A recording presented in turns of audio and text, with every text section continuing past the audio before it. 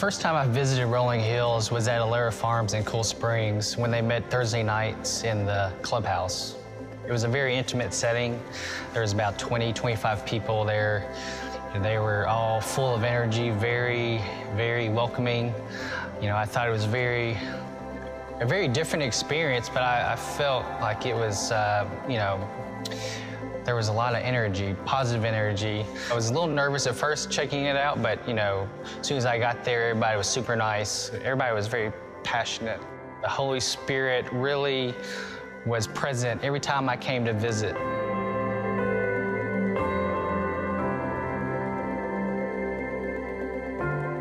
From Alara Farms to the Marriott, just seeing the church continue to grow. You know, the momentum was definitely there. It was neat to see so many different people, new people coming every week. What kept me coming back to Rolling Hills was that the people, from the time you pull in the parking lot here to the time you walk in the door, someone's making you feel special and you feed off the energy. I definitely feel like the community here at Rolling Hills has helped me with my walk with Christ. Yeah, looking back, you know, from the early days of the church to where we are now, you know, I knew that God was doing something special at Rolling Hills. The church is continuously, you know, challenging you to, you know, reach out, grow up, and give all. Even, you know, back then, even through to today. And it's, you know, the church has definitely challenged me to be a better person, a better Christian, a better husband, a better father. The church has equipped me to do that. And it's neat to know that our DNA has never changed, you know, from day one. And that no matter how big we get, we're not gonna lose our identity.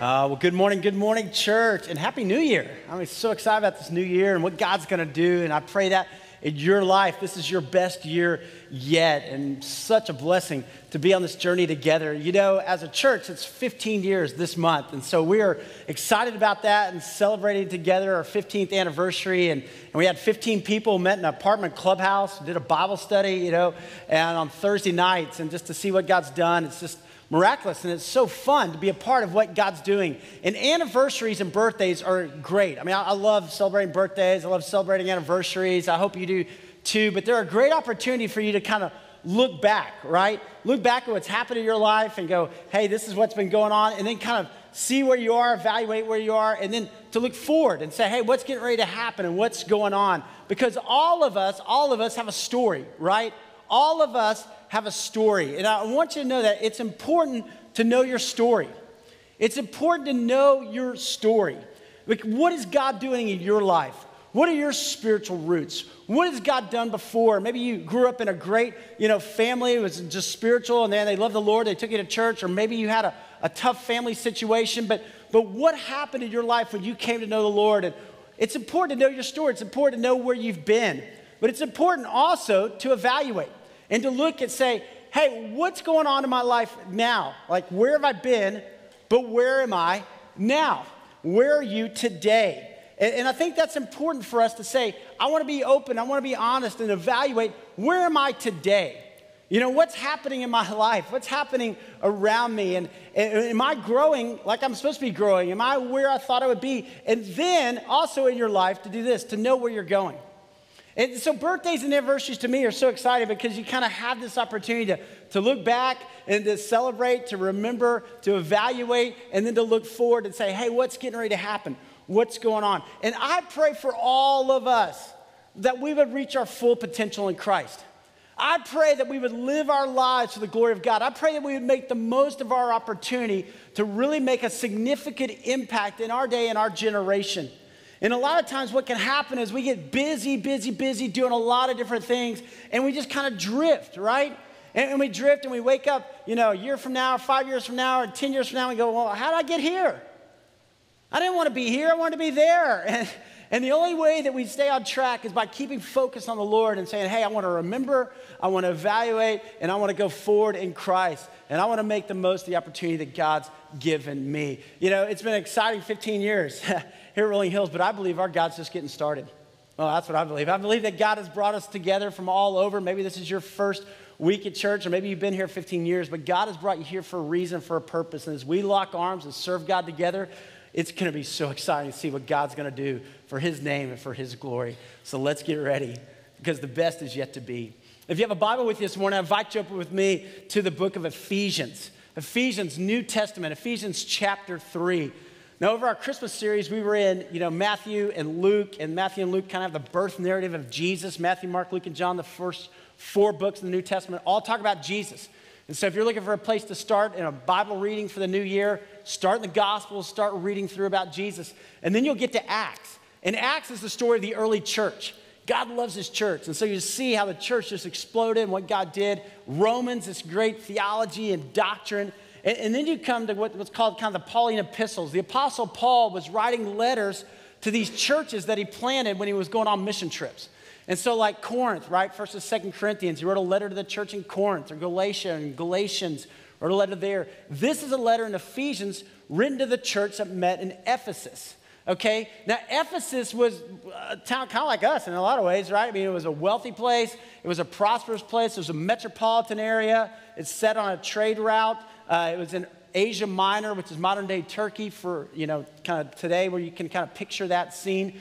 It was also, though, a pagan place. They had the temple to this Roman goddess Diana, and Paul, years earlier, had planted a church there, and there's like no way this church is going to take off, but it does, right? And it starts growing and thriving, and I love the book of Ephesians, because when Paul's writing to some of these other churches, there were some challenges or dysfunction or some things that were going wrong in those places, or even some heresies, like in Galatians, Gnosticism. But in Ephesus, man, the church was just thriving. I mean, God was doing great things. And so Paul writes this letter to the church and just says, hey, I want to encourage you guys, know your roots, right? Know your story, how you were founded, what's important there. Know where you are, but also go forward, right? He ends in Ephesians 6 with put on the full armor of God and live it for the kingdom, right? Make a difference, make an impact, because God is moving and God is working. And so here in Ephesians chapter 3, here's what the Apostle Paul, he says this in verse 14. For this reason I kneel. Now, you can picture the Apostle Paul writing. He's writing from prison in Rome. He's in prison for being a Christian. And that's why he's in prison, okay? So he's in prison in Rome for being a follower of Jesus. And you can picture him kind of getting down on his knees and praying for the church. He says, for this reason I kneel before the Father, from whom his whole family in heaven and on earth derives its name. And I pray that out of his glorious riches, he may strengthen you with power through his Spirit in your inner being, so that Christ may dwell in your hearts through faith.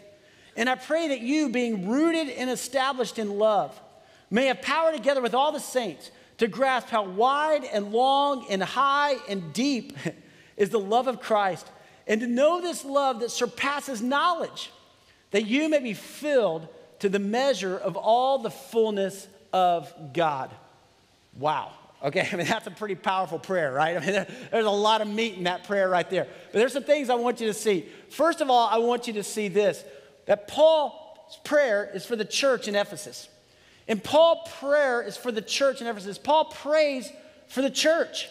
It's important that we pray for the church. It's important. The church is the vehicle by which God accomplishes his work in the world.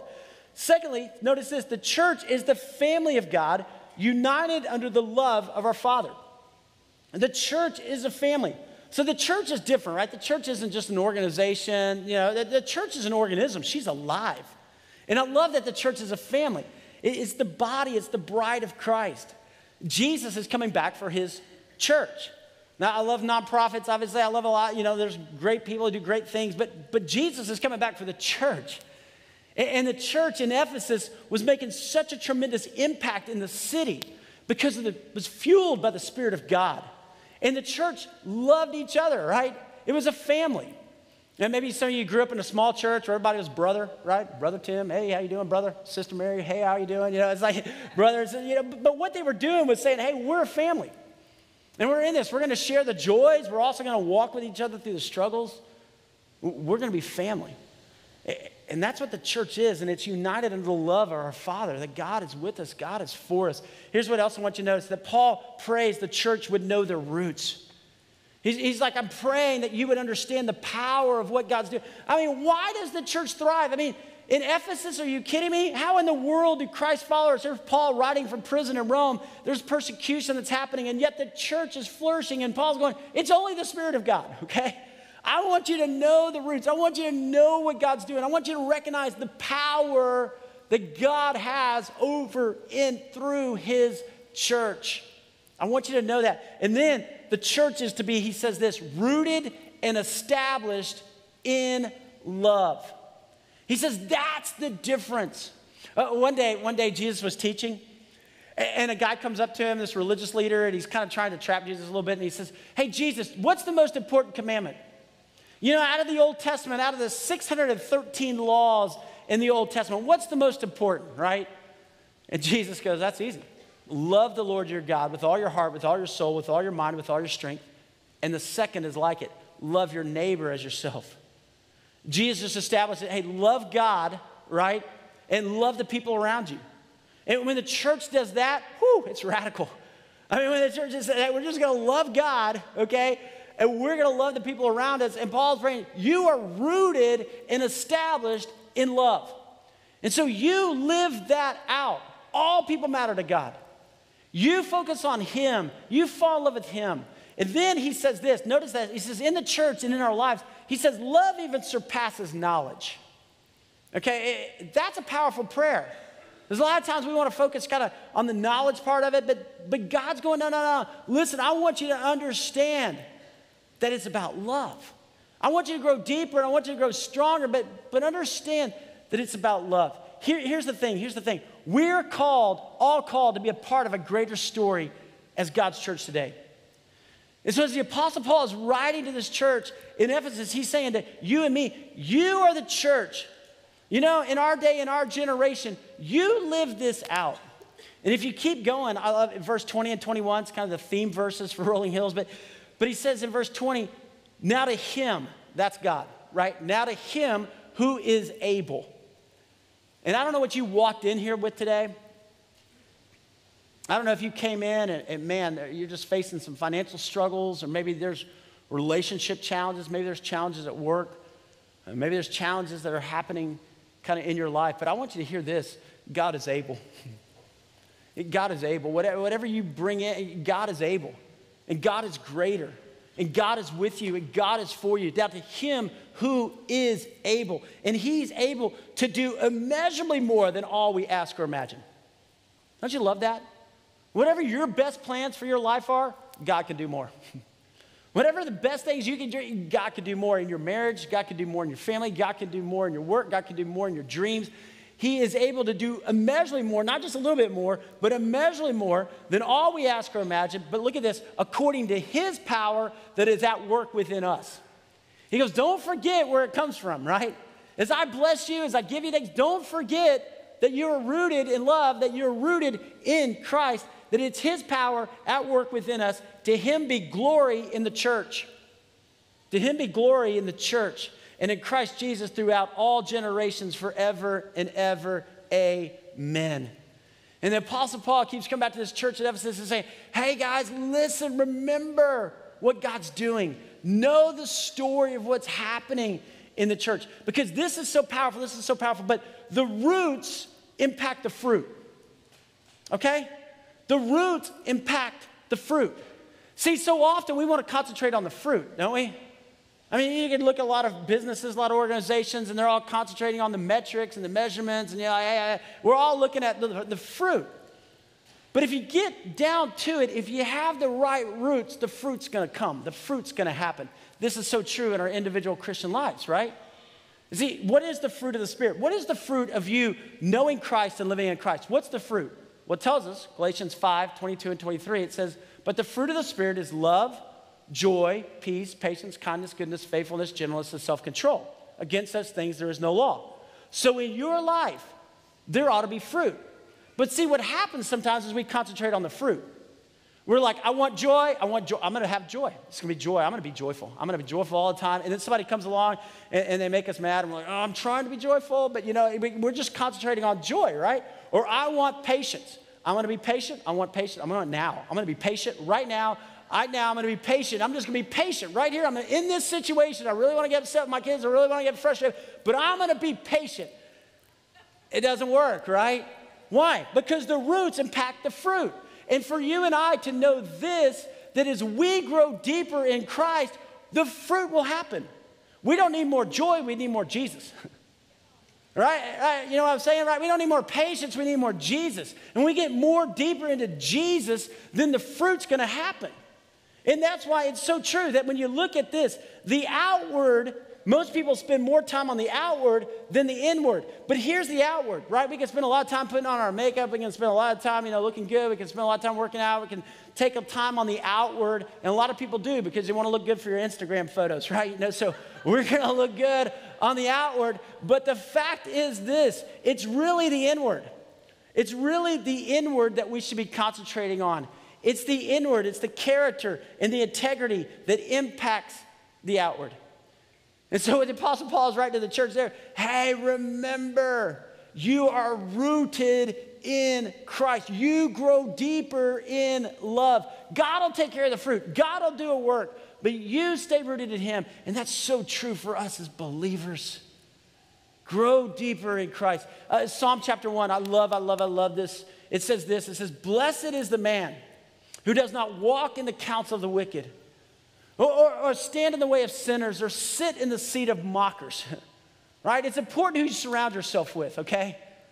But his delight is in the law of the Lord. And on his law he meditates day and night. And he is like a tree planted by streams of water, which yields its fruit in season, whose leaf does not wither. And I love these last words, right? Whatever he does prospers. Whatever he does prospers. You know what that's saying, right? He's like a tree planted by streams of water. I love this, picture for our new series, right? Rooted, and you see this beautiful tree. Some of you have a tree, you kind of remember growing up, there was this just spectacular tree, or you see these amazing trees around, and they're just big and they're strong. But it's not the outward, right? They got these deep roots. He's planted by streams of water. It's the nourishment that's coming in from the Word of God. And meditating and thinking about God's Word. It doesn't mean you're just reading all day, but hey, you're reading the Word, and then you're listening to Christian music, or you're putting things in your mind and your heart. You're focused on God. And then it's going to yield its fruit in season, right? And whatever he does prospers. That's my prayer for you. Hey, I want whatever you do to prosper. I want your marriage to prosper. I want your career to prosper. I want the things that God's put in your life to prosper. I want you to be a great parent. I want you to raise great kids. I want you to prosper. But I'm telling you, right, it's not just concentrating on the fruit, it's concentrating on the root. And growing deeper in God's word and God's truth. Here's the thing. It's his story, but it's also our story together, and it's your story. It's his story, it's our story, it's your story. You know, when you read the Old Testament, they tell the same story a lot over and over, right?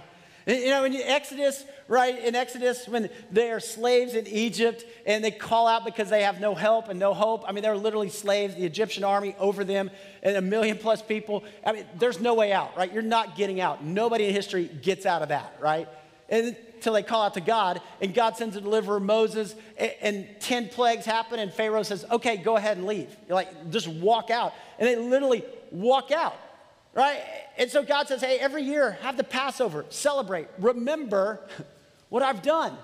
You know, and so you read the story again in the Psalms, you read the story again in the prophets, you read the story again in the New Testament. Why? Because God's saying, I'm faithful. And I want you to remember that. Because you're going to face other challenges and struggles. And instead of just looking at circumstances, look at me. I am faithful and I am with you. And I am for you. You know, as God's church today here at Rolling Hills, we have some incredible stories that God has done. I mean, it's just so awesome. As I mentioned earlier, you know, we started 15 years ago. We had 15 people in an apartment clubhouse, and we're doing a Bible study on Thursday nights. And we didn't have some big agenda or something. We just said, hey, we want to love God. We want to love the people around us.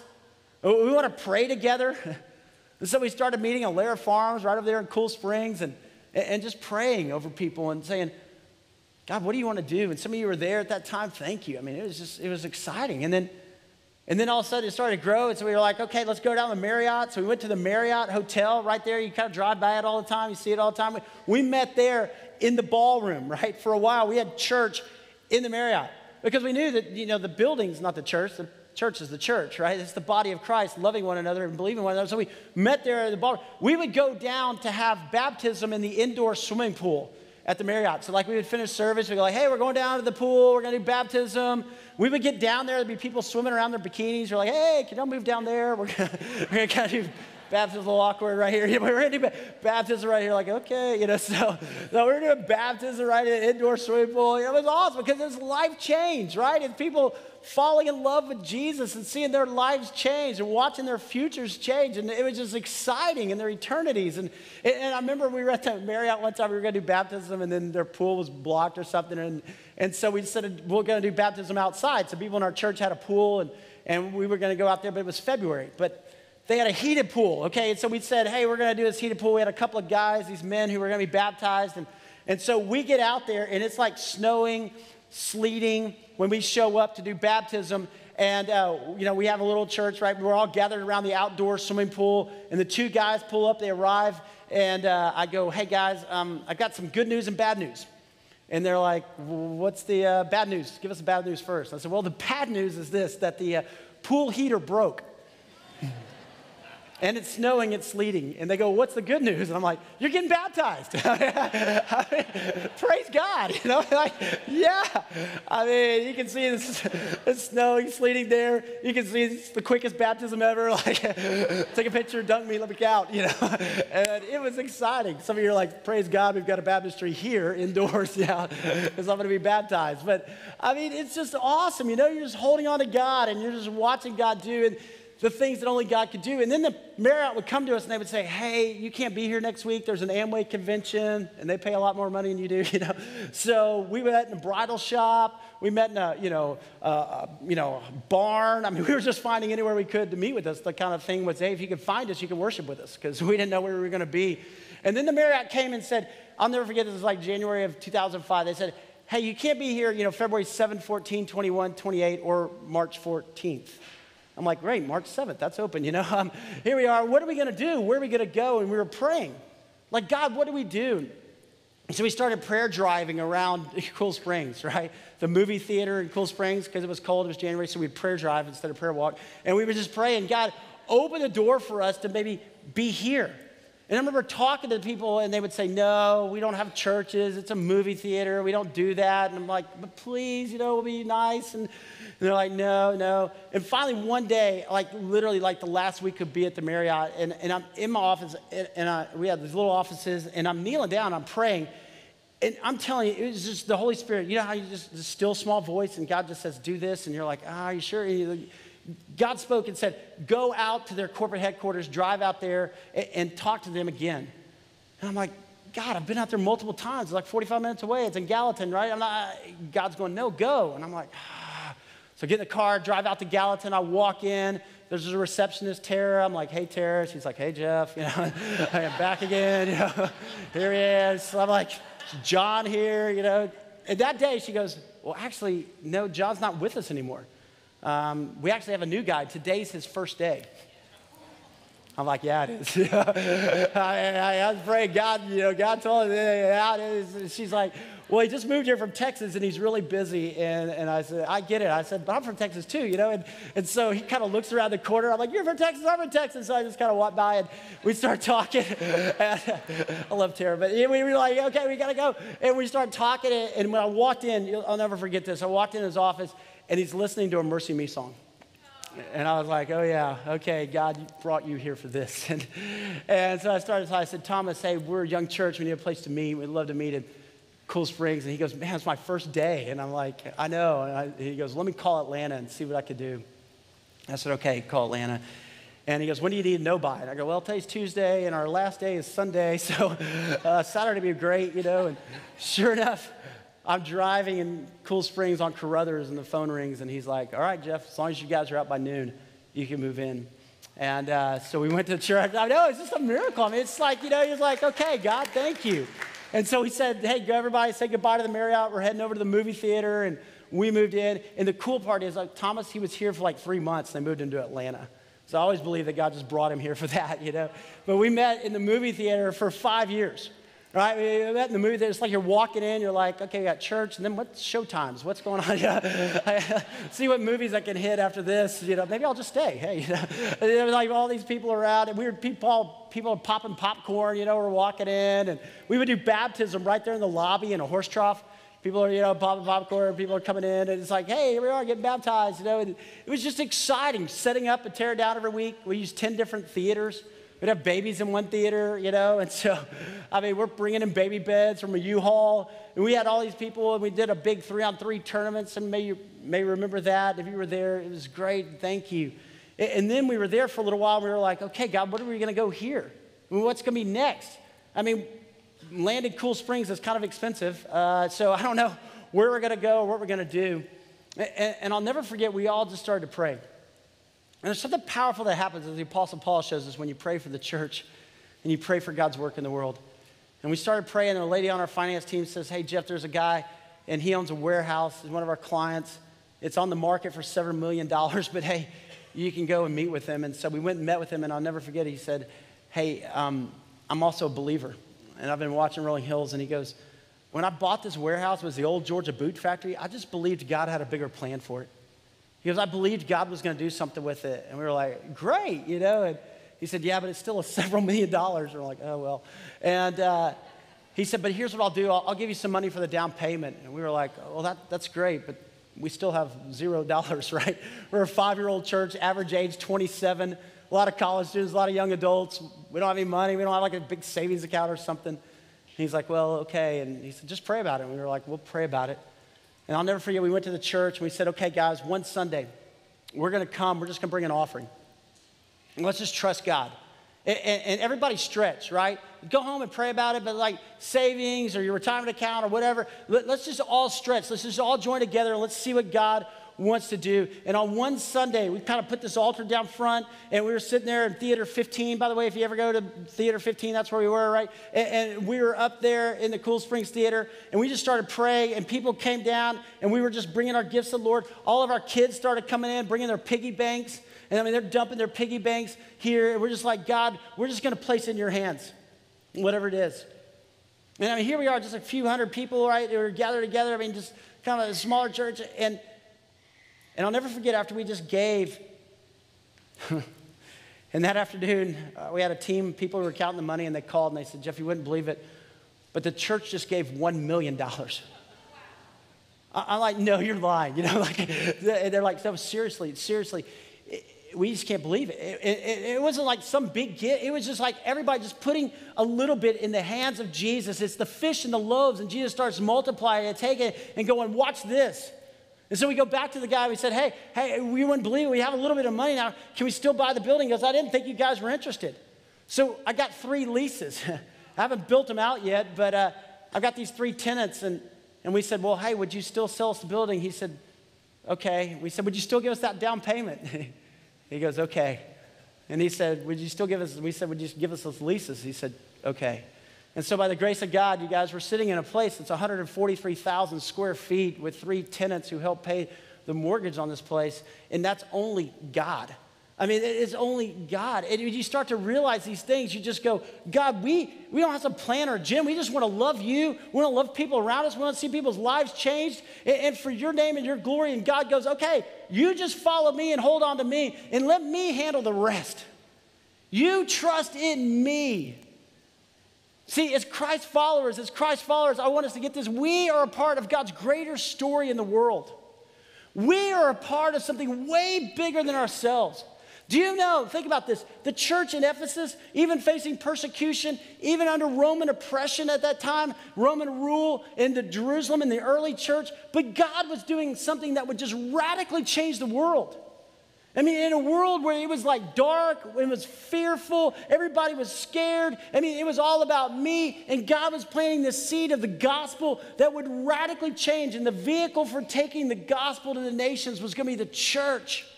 And it was churches throughout history who were the ones who started hospitals and schools and hospice in orphanages, in soup kitchens, in clothes closets, and taking care of the least and the last and the lost for the glory of God. And God has changed the world through the church. See, as Christ followers, we're a part of something bigger than us, and God still works through the local church. And when we begin to move from me to we, it's not just, hey, what can the church do for me? But it's like us coming in and locking arms together and saying, hey, we're all a part of something bigger than us. And we're not here just to be consumers. We're here to be contributors. Father, what do you want to do through your church? And we all have an individual story of his love and grace in our lives. Guys, as you grow deeper in Christ, it strengthens the body. See, your obedience to God matters to more than just you. Your roots in the depth of your love and the grace of what God's doing in your life is going to impact your marriage, your kids, your nieces, your nephews, the people around you, the kids you teach on Sunday, the kids that watch you and model what Christ is like. Your individual story is powerful. And for you and I to know that, for us to grow deep roots in him, here's what Jesus says in John 15. Jesus says this. He says, guys, remain in me, and I will remain in you. No branch can bear fruit by itself. It must remain in the vine.